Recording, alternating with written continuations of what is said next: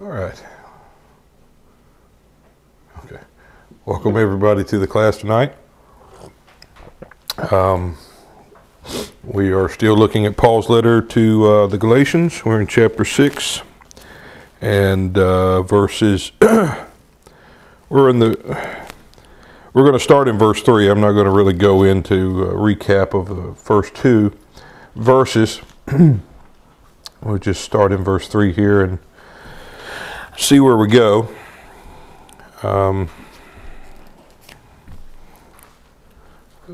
This is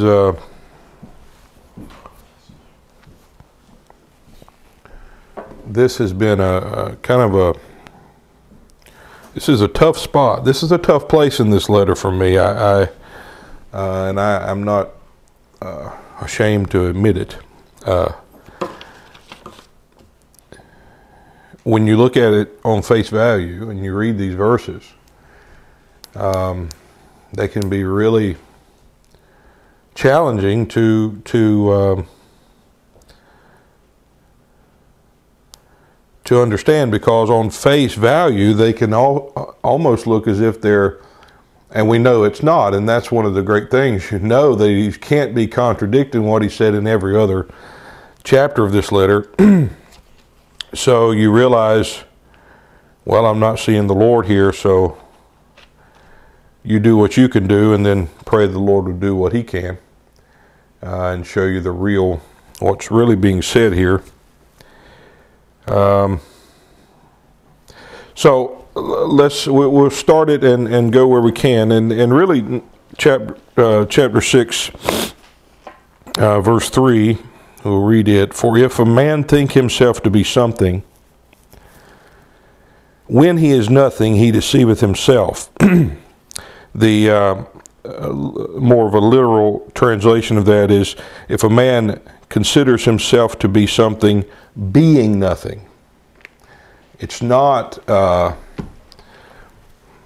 question. It's not, when he's nothing.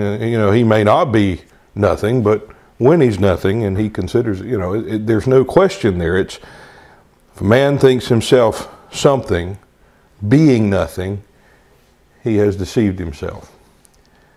And, that's, I'd say that's all of our problems. It's the default setting of man. It's self-perception. Looking at yourself and convincing yourself that what you see is what God sees. Convincing yourself that what you see in yourself is something of spiritual value, spiritual meaning. So I want to,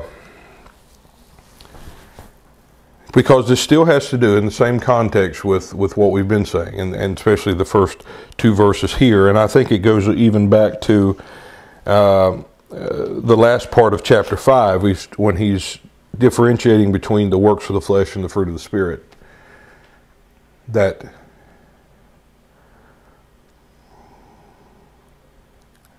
So we're still in that context of, the body. Chapter 6 more or less deals with how we relate to one another in the reality of Christ.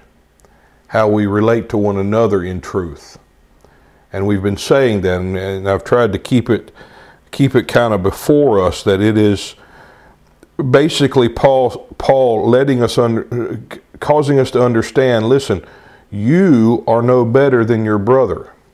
You have, because, and the reason is, you have no life that is different than the life your brother possesses in Christ. You have no righteousness that is different than the righteousness that your brother in Christ possesses. And so when you see a brother in a fault, that means stepping outside of reality, stepping outside of the context of his state of being in Christ, Christ made unto me, then you restore him. You call him back to the reality. You call him back to where he truly is, his true state, his true condition.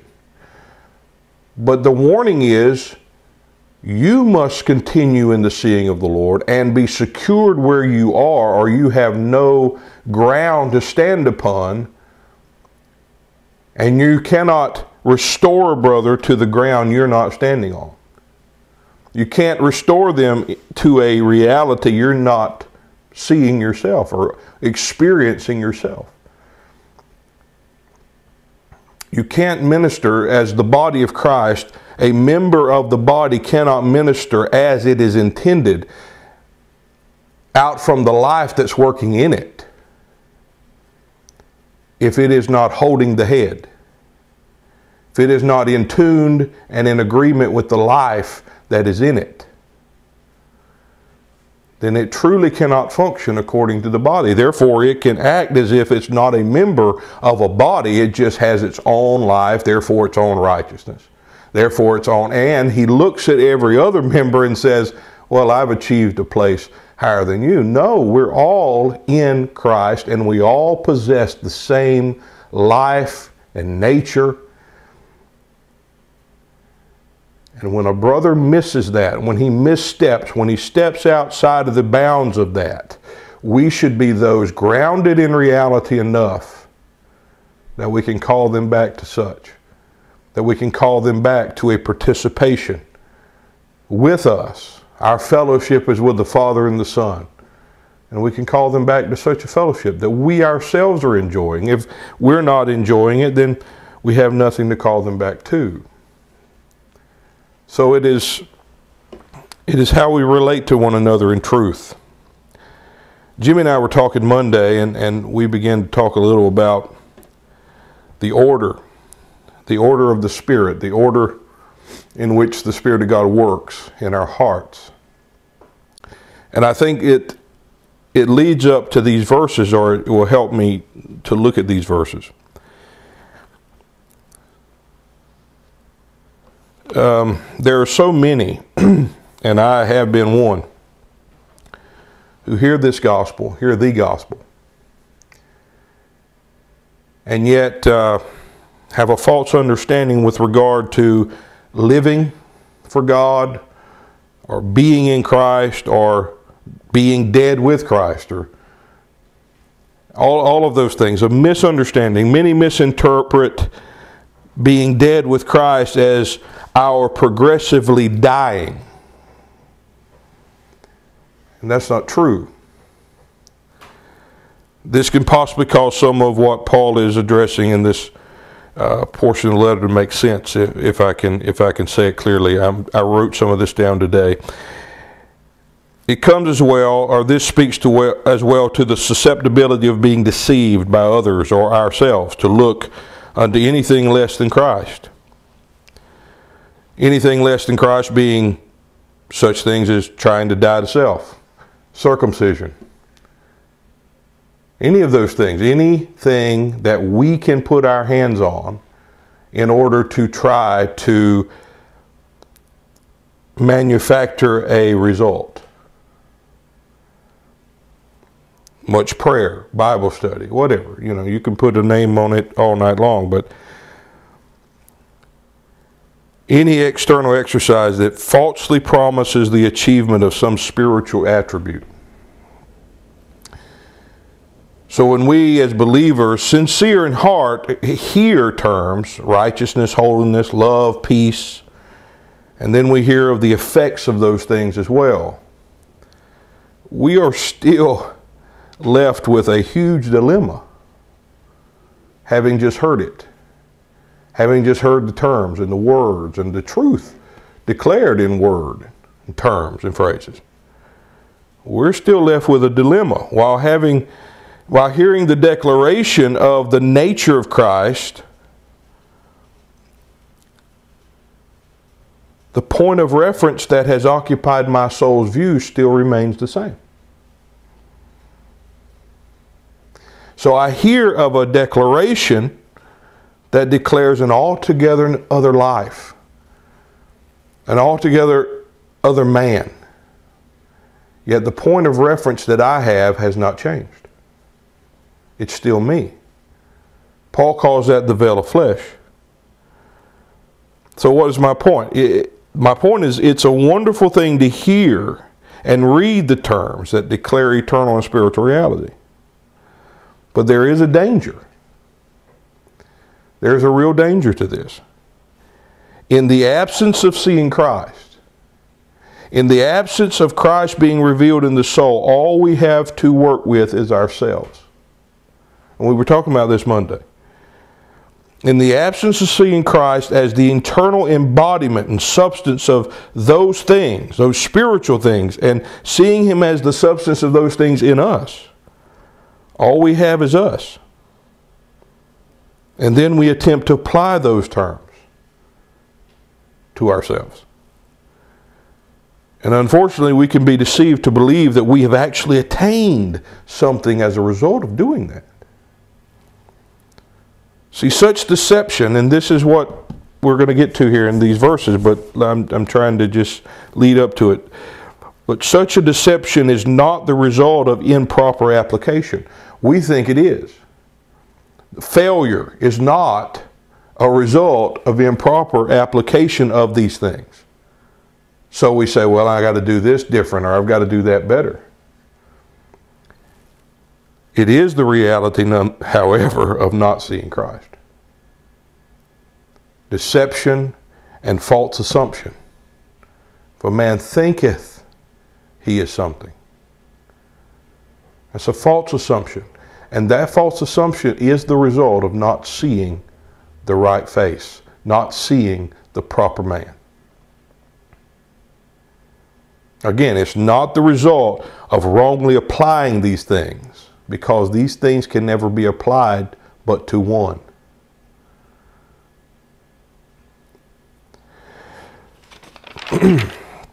So the first need, after being indwelt with the life of Christ, is seeing Him.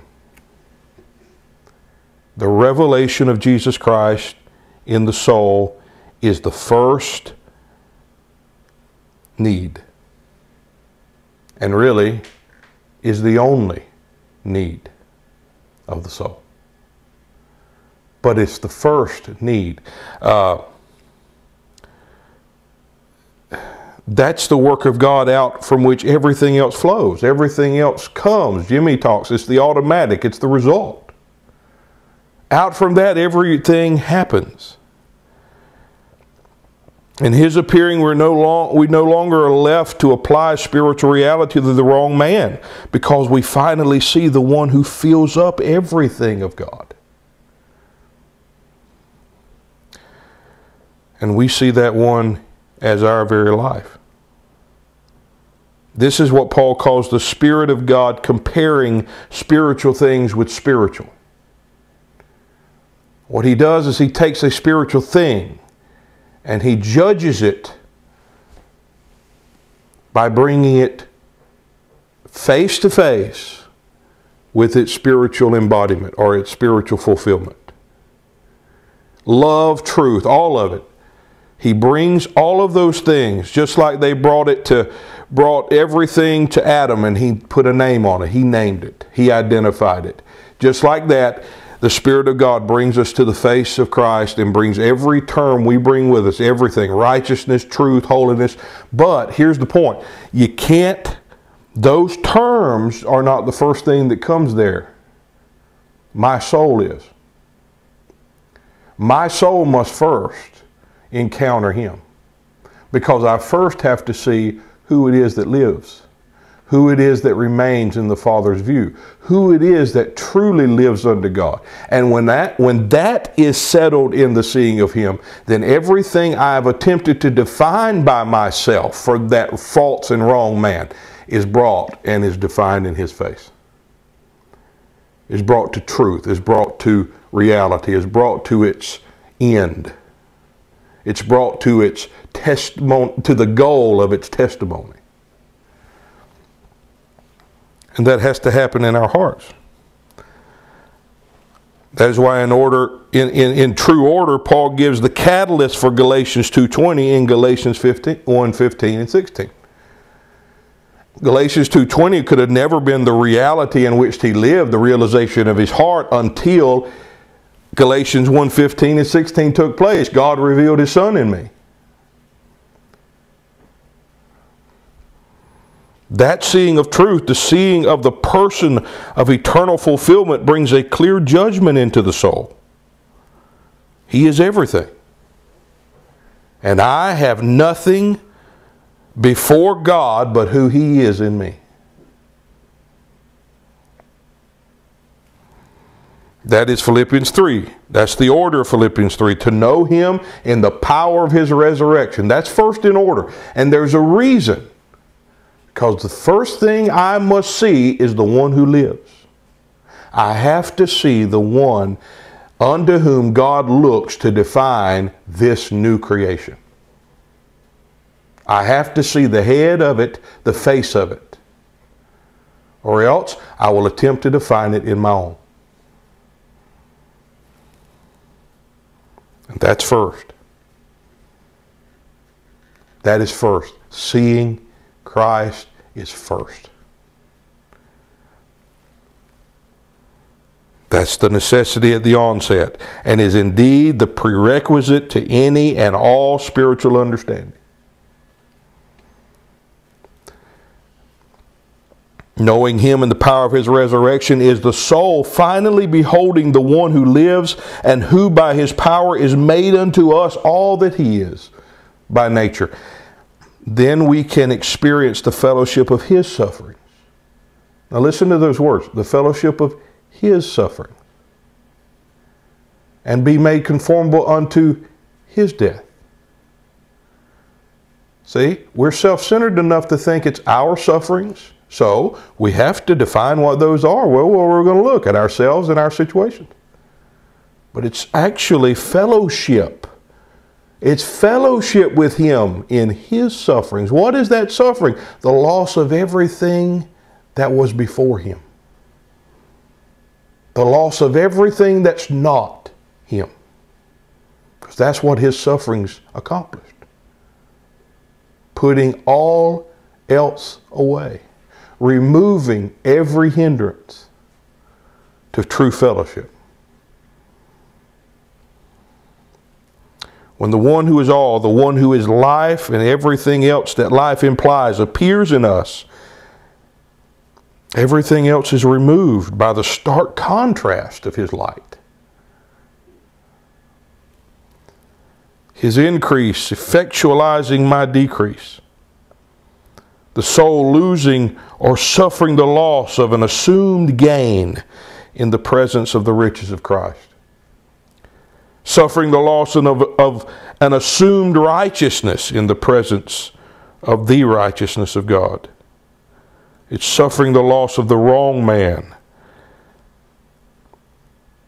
The wrong and contradictory point of reference. But that's only the result of beholding the face and experiencing the revealed presence of the proper man and the one and only life. The letter to Revelation is no different. You'll notice the whole thing begins right there, the one in the midst of his church. How does it have to begin? I mean, we know what's going to happen. We know the whole thing is one age, one creation being taken away, passing away.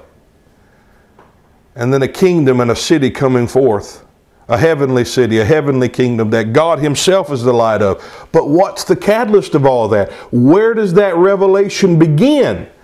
And I saw one in the midst. And he said unto me, behold, I am the living one. That's the beginning of the letter called the Revelation of Jesus Christ. How much more so is it the beginning of our walk of understanding in Christ? Where in the seeing of him there is the removal of everything that opposes him, everything that is contrary to him, every age and creation that I'm holding to, everything I mean, if you go through the letter, you'll see every time. There's so many come and sees and appearings and I saw and I saw and I saw. That's repeated over and over just to let us know that the revelation of Jesus Christ is a perpetual work of the Spirit to those who will allow Him to do His work. And every time the seeing or the appearing comes, there is the removal of one thing and the establishing of another. Hebrews 10 says it. Lo, I come to do what? To take away the first, establish the second. That's the catalyst of it. And that happens in me, and it continually happens in me. Every time He comes, every time He appears, there is the removing of the first that I have held to. He's already removed it in reality, but I'm talking about in my soul's understanding. He removes everything by showing me the reality. He removes everything that's not. Now, all right, I've said all of that, or read all of that, to kind of give a preliminary answer to verse 3. Because the false assumption that leads to deception that's talked about here has but one remedy, and that is the revelation of Jesus Christ. If a man thinks himself to be something, being nothing, he of his own self, no one did it. You understand? No one has to deceive me, because that's my, I say this a lot, that's my default. Because when it comes to the things of Christ, the things of the Spirit, anything that has you as the center of it is deception. So I am naturally born with that inclination. That's what I do. I look at me. And I define everything with me in view. And that's what I'm saying. The only answer to that is for the Spirit of God to do the work of His power in us, and that is to bring the true face, the proper face into view, and in that, the face that I have held to, the face in which I've defined everything wrongly, is removed from my soul's view.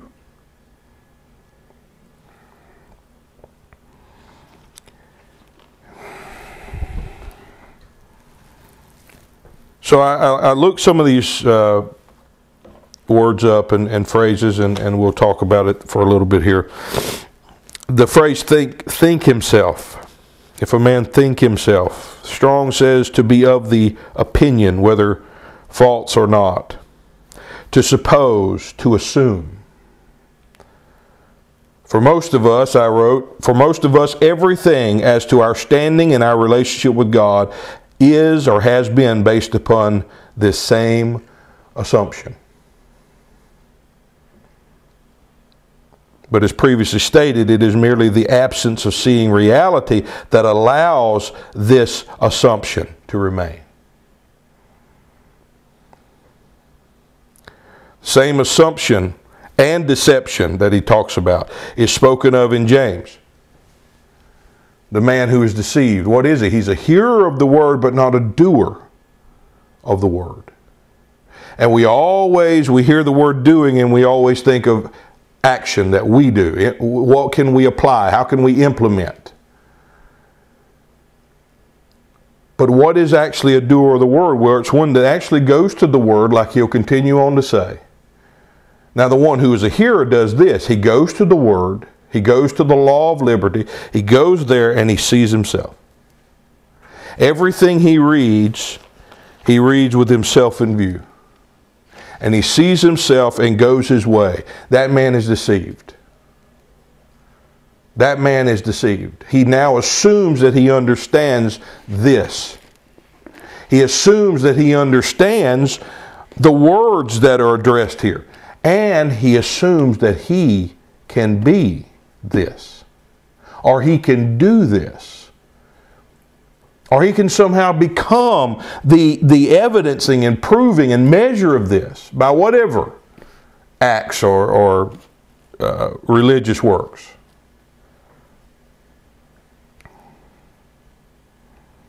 He is under a false assumption because he is beholding a false man. He's beholding the falsehood of man himself.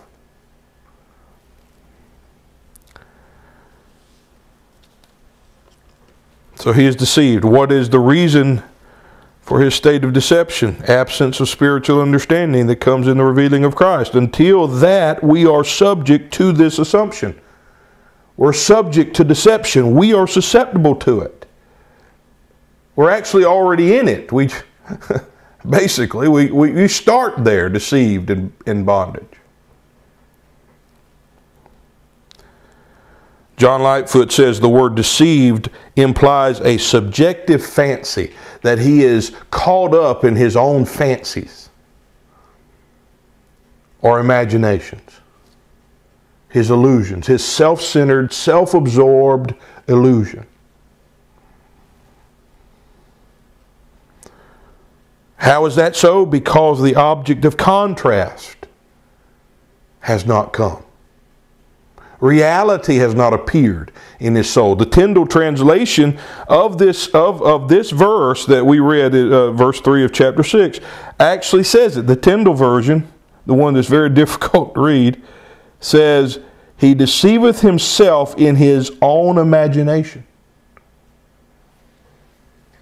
He's caught up in his own imagination, his own false understanding.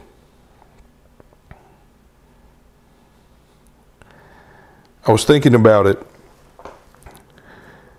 I mean, it's kind of like offering drugs to an addict. To tell someone who has not seen Christ, but someone who wants to serve the Lord and wants to do right and has that type of motivation, but they haven't seen the Lord, and we say to them, there must be a manifestation. There must be an exhibition of Christ. What have you just done? Well, you've given them a false expectation, first thing, because what you've done is you've set the wrong goal in view. You set the wrong thing in view. You've put the cart before the horse. You're trying to get a man who has the wrong reference point to demonstrate something he can't and never will be able to.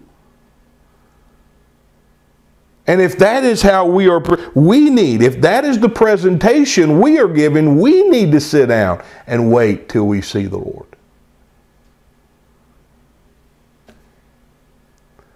Because if you're just waiting to see a manifestation, what that tells me is you haven't seen Christ yet. Because Christ himself is the manifestation of God. And I don't live on earth looking for one to be. I live on earth having seen the one that is. Having seen the only true manifestation and exhibition of reality that there is. So what do we do now? As ministry, what do we do now as just believers sharing with one another? We declare that reality to them. And we speak as those who are seeing reality, not those waiting on it, not those looking to exhibit it. We speak out from seeing, experiencing, and knowing Him to be reality. And we say to that brother, you must see Him. Come, let's know Him together. Come, have fellowship with us. Come, and we will learn of Him together. And then we can communicate, as it's going to go on and say, to one another. Out from life, out from reality.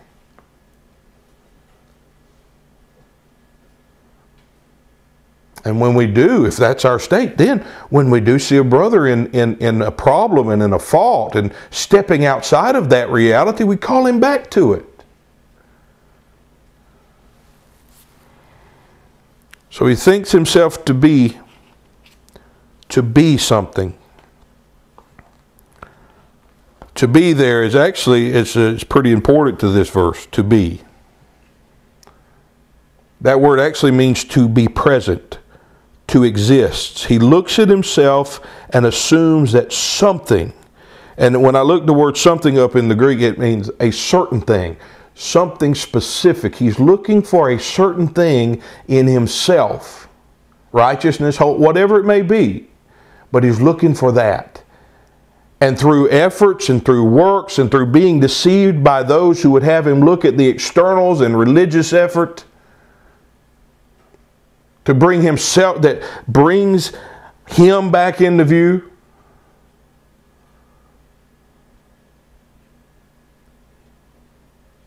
He assumes now that what he's looking for is actually present. That he has and he is what he desires and what he believes God desires. Being nothing. He thinks something that is contrary to reality. He assumes something contrary to reality. The phrase there, nothing, he is nothing, is actually, again, it's being nothing. It's not he is or he isn't, it's being nothing.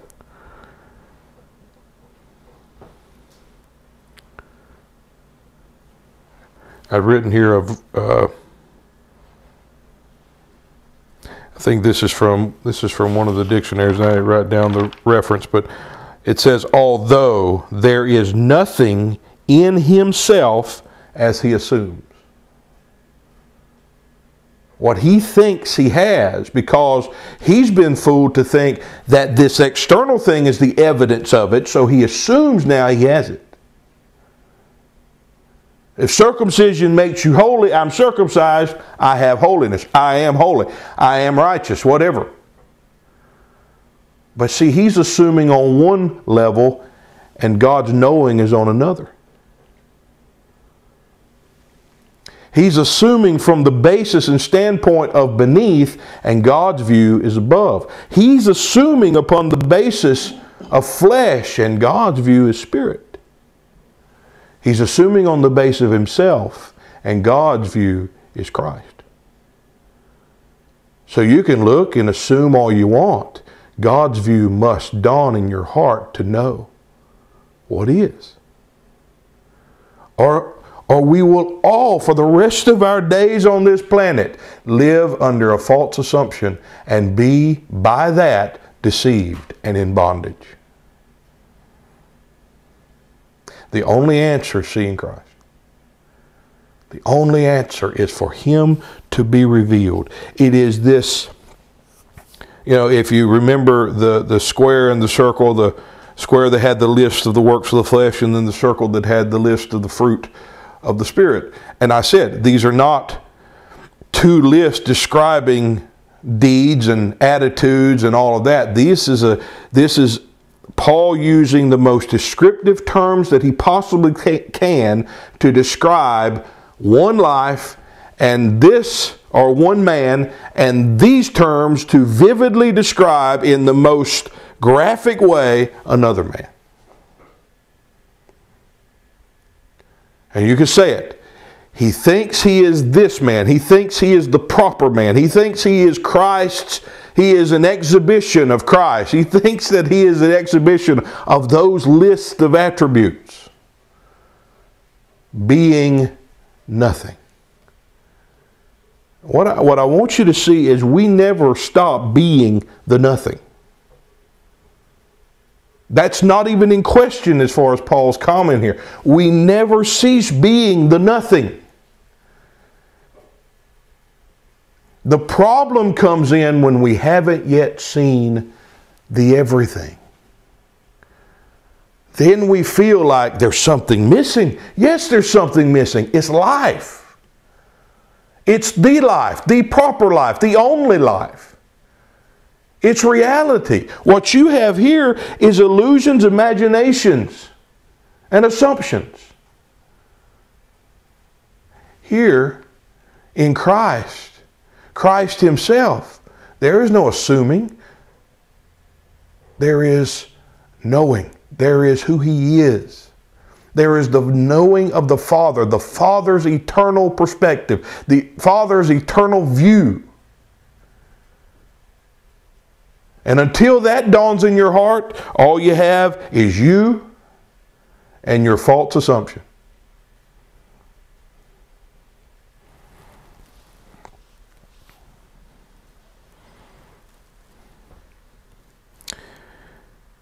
Defines deceit or deceiveth here as self-conceit, which is self-deceit. He said self-conceit, which is self-deceit, which is also a sin against common sense. Now, he uses the word common sense there. I'm thinking, no, that's the actual fruit of common sense. That's the fruit of a man's understanding. What that is, it's a sin actually against spiritual sense, spiritual understanding. Common sense has nothing to do with this.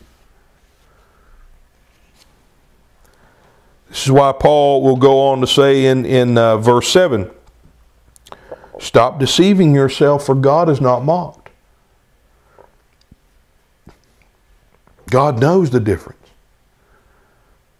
God has already made His judgment. He's already brought His division. He knows the difference between Ishmael and Isaac. And He will never choose Ishmael. In fact, He never recognizes Ishmael.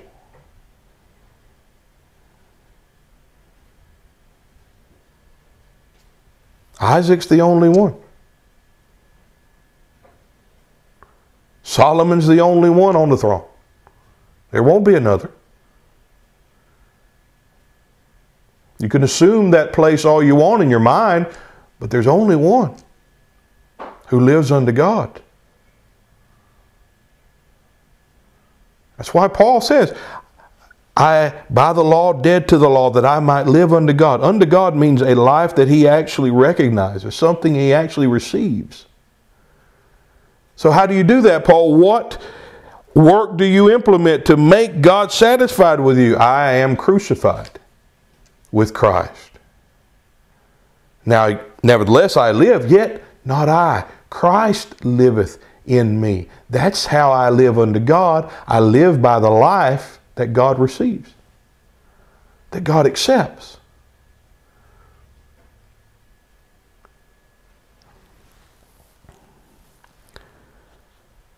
God, by His Spirit, desires to bring the soul to the face unto which He looks to see all that He desires. That we will no longer live in deception, self-deception. It doesn't have to be anyone else deceiving us. Paul tells them in Colossians, he said, do not be deceived by the philosophies and vain imaginations of men. And here's what he tells them, and I love this, and I think this is a lot of what he's saying here in chapter 6. He says, because I may not be there in the flesh, but I am by the Spirit beholding your order. What's that mean? Take it back to Balaam and Balak.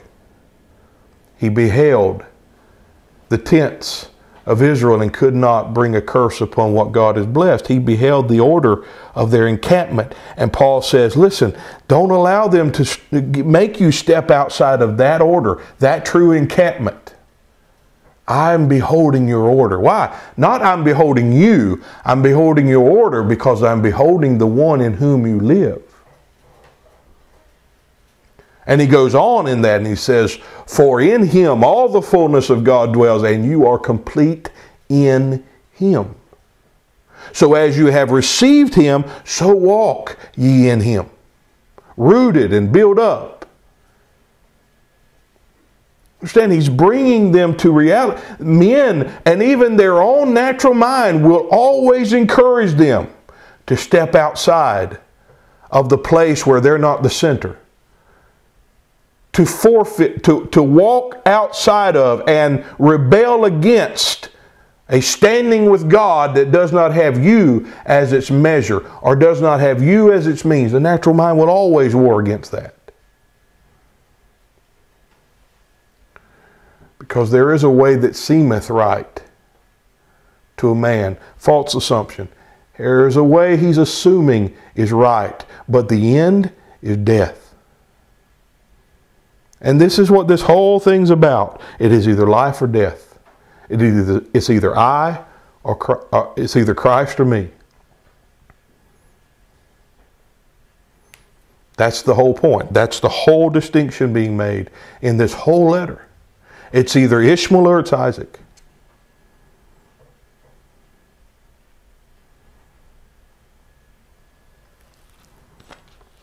It's either the true heir or the one who tries to take the inheritance to himself and it doesn't belong to him.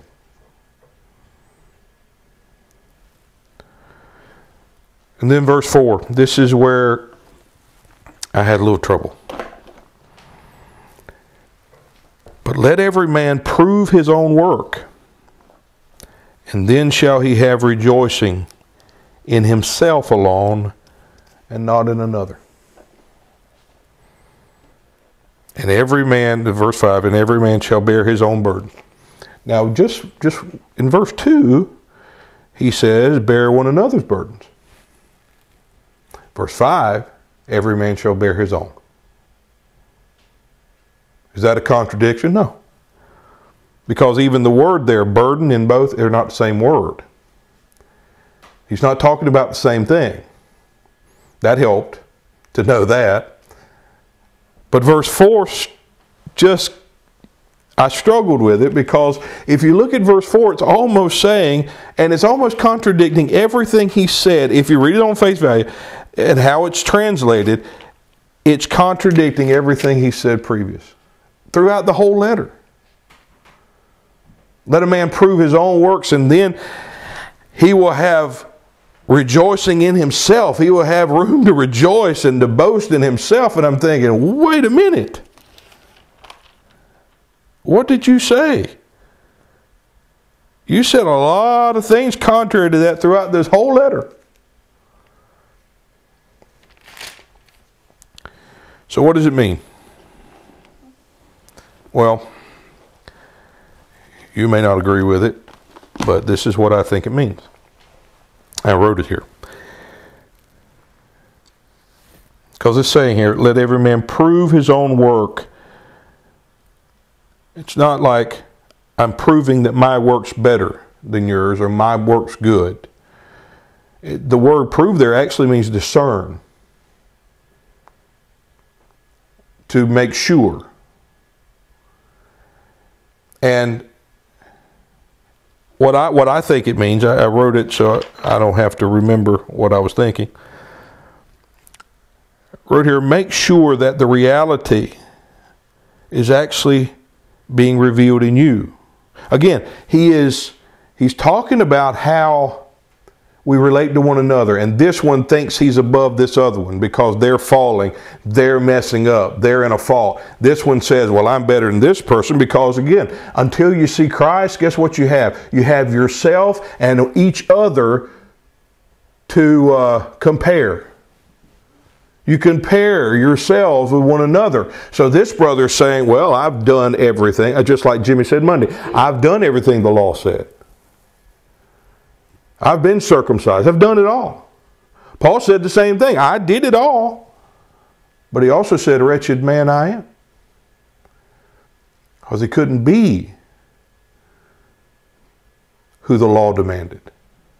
He could do what it demanded, but he couldn't be who it demanded. Because it's all about life, not deeds of the flesh, but life, fruit, not works.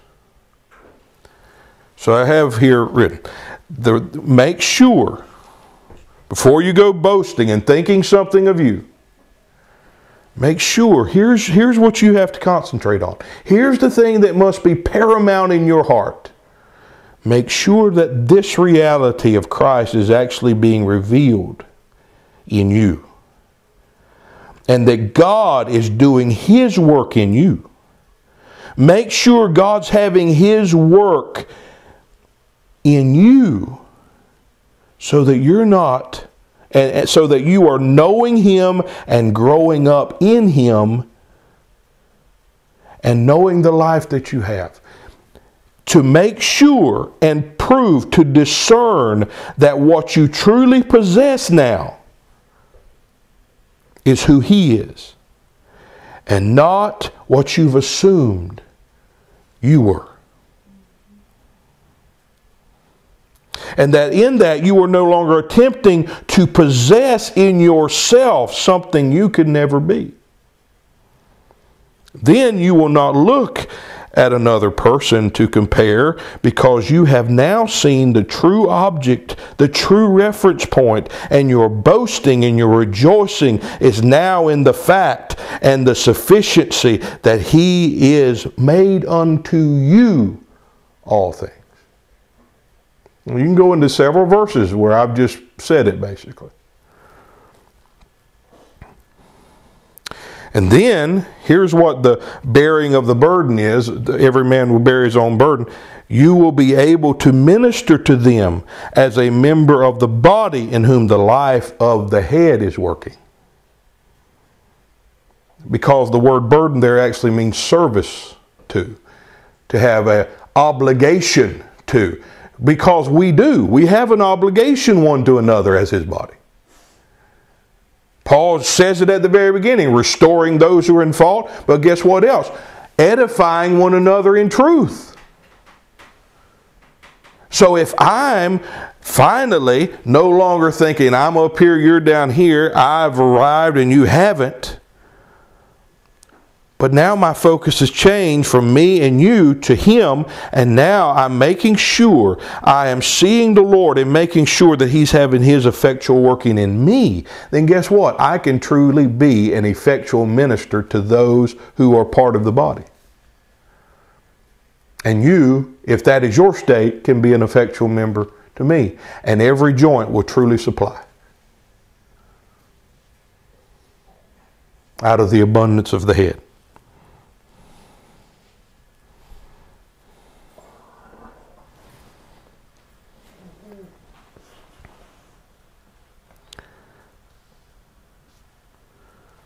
Now that's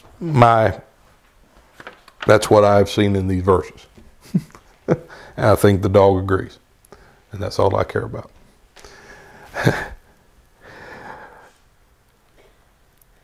Now, the next verse, I think I'm just going to stop here instead of getting into other verses. But to me, this is the whole point. Paul is not contradicting himself. Paul is saying now, I know your tendency is to look at others, to look at yourself, and try to assess, and try to define, and try to measure, and try to compare. But you're only, and I said it, I think I said it earlier in these classes, in this chapter, Paul wasn't really focusing as much on those who were at fault. He was focusing on the responsibility of those who weren't, and saying your responsibility is to keep your eye on Christ, to stand firm in reality so you can call these brothers back to it. And I think he's going on with that same thing. He's realizing we are a body. It's not just a foot trying to grow as big as it can. It is a body that is to be filled with the increase of one life. And if we are knowing that life, and that life is having its work in our soul, then we will truly minister to His body as He wills, as He works in each part. I mean, that is truly the gift of the Spirit. That's what the gifts or the manifestations of the Spirit is all about. It's the body functioning according to the need of the body to edify it and bring it to reality. That's what it's about. It has nothing to do with I'm this part of it and you're that part of it. I'm this and you're that. No, it has to do with one life flowing in every member as He will. And all Paul's saying here is, let's make sure that we're knowing the life. Let's make sure that life is actually having its operative effect in us. Let's make sure that we are being established in the truth and upon that true and solid foundation, so that we can call those who may not be back to it. Because we are called to such an obligation as members of one body.